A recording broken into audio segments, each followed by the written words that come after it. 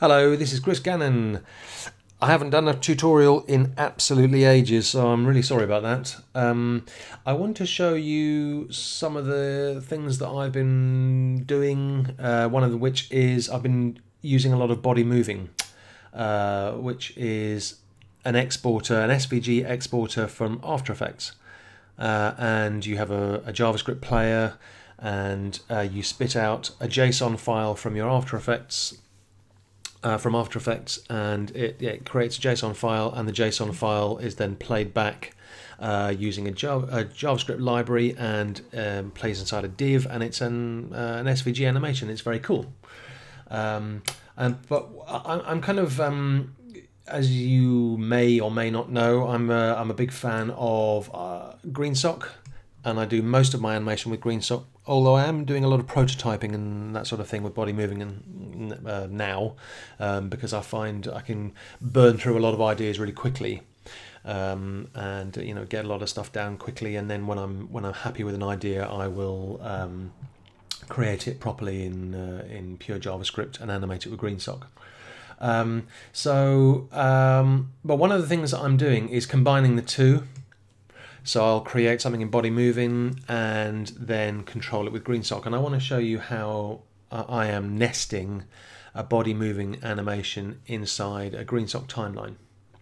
So this is an animation called Tick Reveal. I'm giving a lot of stuff away at the moment, as I usually do actually, on lottifiles.com. Yeah, you can go pick this file up if you want. It's free. But what I want to show you is how I would, first of all, export this to Bodymovin and then bring it into GreenSock Timeline. So first of all, you have to export it. And this one is called Tick Reveal. So I'm going to select Tick Reveal and click on my exporter. And we're going to call it Tick Reveal. Overwrite that. Just have a look at the settings. These are the only settings that I'm using. So save that and then render it. So when that's rendered, I can nip over into CodePen, create a new pen. I've got a template, like a Bodymovin template that I use. So I'm going to create a new template, and this is literally it. I don't need all this. You can have this in there if you want, but I don't need it for this particular project. And so this bit basically plays it. So I'm going to upload it. Go to Bodymovin, Tick Reveal. I've already got it up there, but I'm going to overwrite it. And when it's there, hello. Copy that and paste it into there. Get rid of that. And there's my animation. I'm also using a little library that I've made. I made it for GreenSock called ScrubGSAPTimeline, but I also made ScrubBodymovinTimeline. And that is what this is. If I turn that off, nothing happens. If I re-enable that, then I can just scrub through it and make sure that everything's as I want it to be. But I'm going to get rid of that for a minute. The crucial thing to remember here is you'll notice here that I'm creating a reference to the animation here. Most of the time you probably won't need this, but I'm adding an event listener for the DOM-loaded event. And this is my function that's going to be called, and I'm going to add actually, I don't need a complete event. I just want to I basically want this executed before I do anything, because it won't recognize anything inside my div here. Any SVG stuff it won't recognize until the DOM loaded event's called. Okay. Oh, first of all, obviously we need to load GreenSock. So that's done. And the first thing I want to do is just create an external reference to a timeline. So there you go, TL. And then inside the DOM loaded thing, we're going to do TL is a new timeline max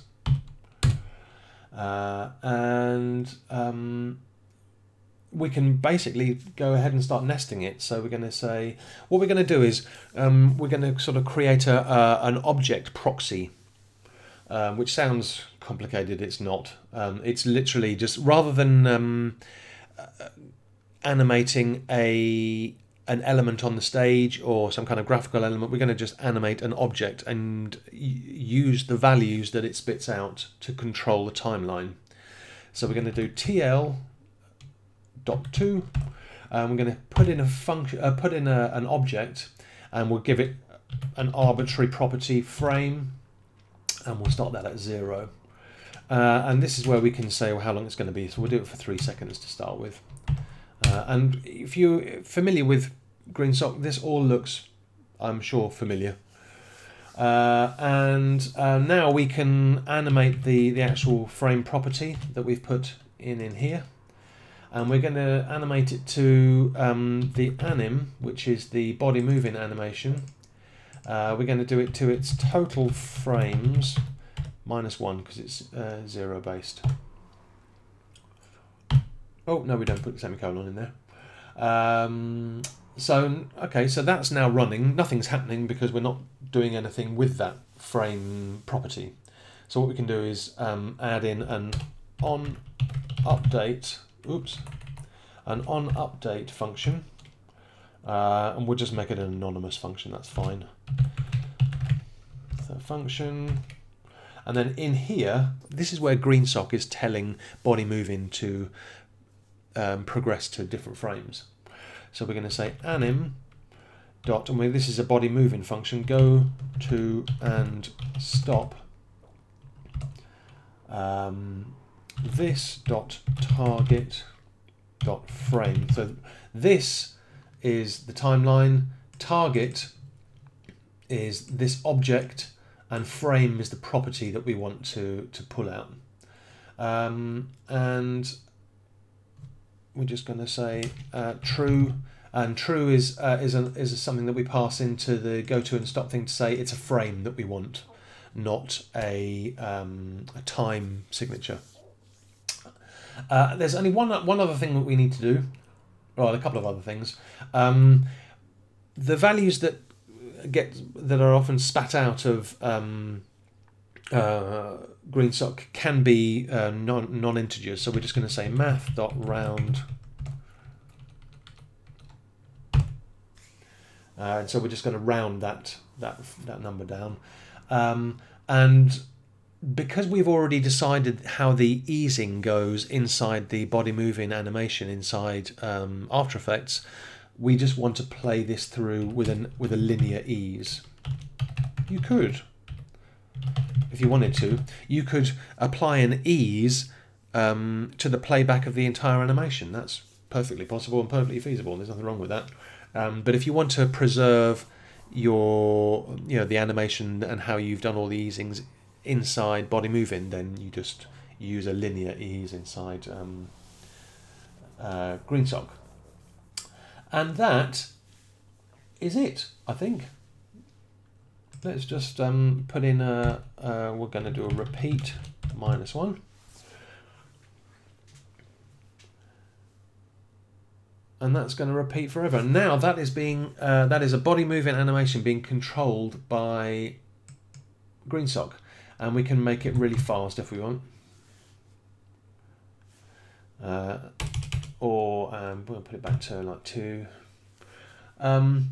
But now, because the reason why I do this is because I'm familiar with the API GreenSock, and there's a whole load of things that I can do.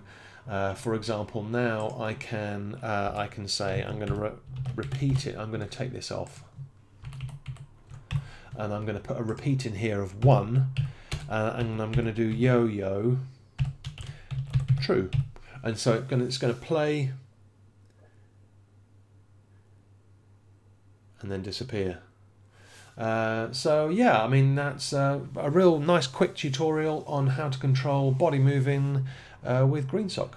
So I hope you find it useful. Cheers.